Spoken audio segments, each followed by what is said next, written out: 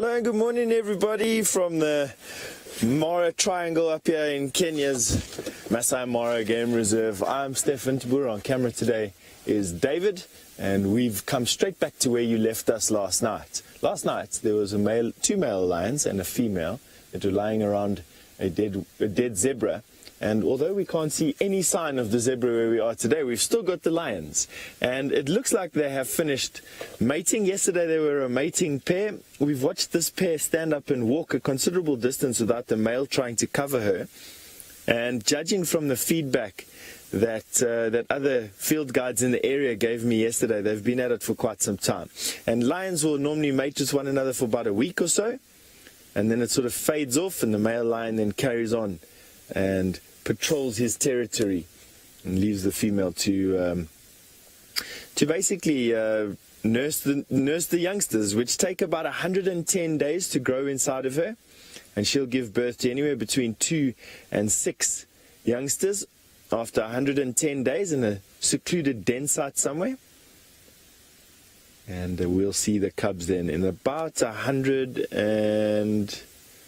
Oh, let me count now. So we see cubs usually from about 3 to 4 weeks.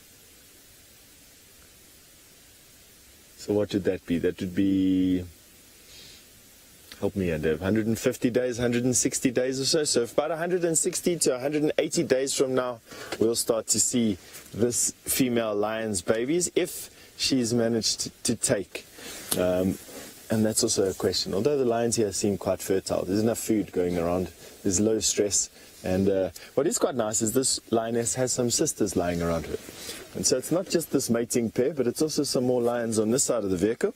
And if I were to guess, I would imagine that what this lioness is licking over here is the leftovers of the zebra. Yeah, there we go. So they've managed to almost finish the entire thing. That just looks like a piece of mane and head. So between this big male lion and here, you can see they're busy walking off now again. That lioness was busy looking. You can see how attentive the male is still. He just wants to make sure that she absolutely is not going to ovulate again. And he does that by tasting her urine. So every now and again she'll have a spray of urine and he'll then taste it. And he's got very, very sensitive chemical receptors in the roof of his mouth that is able to discern the taste of well, I suppose, let me try and rephrase that before I dig myself a bigger hole.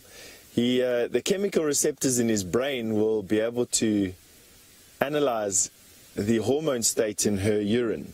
And from that, he'll be able to instinctively judge, at a subconscious level at least anyway, what if she's finished or not. Here you got some marabou storks and a vulture and an Egypt or sacred ibis. And those are almost always associated with carcasses. Ducati, you've asked me a nice question. Do lions' hair go grey with old age? That's actually a good question. I think if lions were left to age a bit, I think there's every chance that they could probably go, I don't think grey like we do, but definitely a bit blonder. I think that is exactly where the carcass was. I don't think there's much left with the head lying on this side. There are a few vultures there. Isn't that just a magnificent sight? 2 lions and a vulture sharing the same picture.